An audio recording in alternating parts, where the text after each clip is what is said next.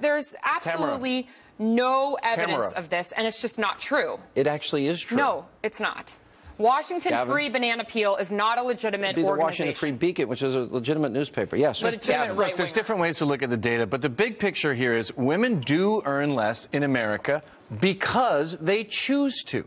They would rather go to their daughter's piano recital than stay all night at work working on a proposal. What? So they end up earning less. They're less ambitious, and I think this is sort of God's way. This is nature's way of saying women should be at home with the kids. They're happier there. I hope that your viewers do not take you, sir, seriously. There's a great book you should read. It's called Why Men Earn More, and it's all about women choosing to put family over work, and that's why they earn less. Having a choice does not mean that you're less ambitious, and your comments are absolutely deplorable. Sean, I would like less ambitious in the workforce. I would like you to adjust it. You're a father. You have a daughter. If you were a real feminist, you would support housewives and see them as the heroes and women who work wasting their time. You said that women are less ambitious. Women are less ambitious. You have also said that women are better suited in the home. Yes, You've also said that, let's see, that women are emotional and women shouldn't run for public office. All of these things that just I never said women shouldn't run for public office. Yes, you have. You've said that before. If we're talking about 50% of the population, generally out of this 250 million people or 150 million people, most women are happier at home. They are pretending that they like working, and they're not making money because they don't stay all night at the office. They don't go the extra mile. They don't work all weekend. You're making a mistake. You would be much happier at home with a husband and children. Oh, boy.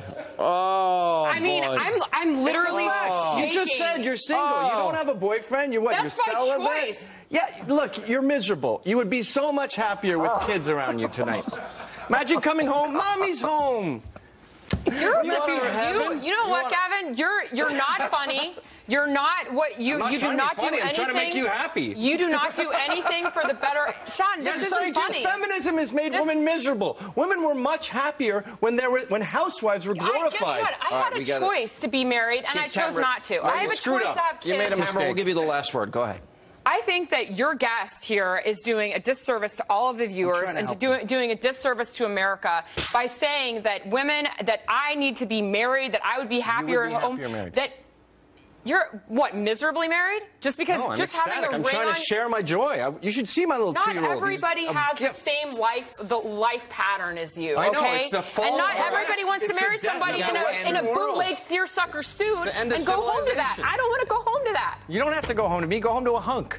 Oh, gosh. Jesus. This is absolutely disgusting. And, Sean, you should actually speak up for the viewers today and let them know that your daughter should have a choice. I think women do have a choice. Absolutely, of course. No one's saying women shouldn't have a choice. Right, when we come back, we need your help. Our question of the day is straight ahead, and I'm sure this will continue.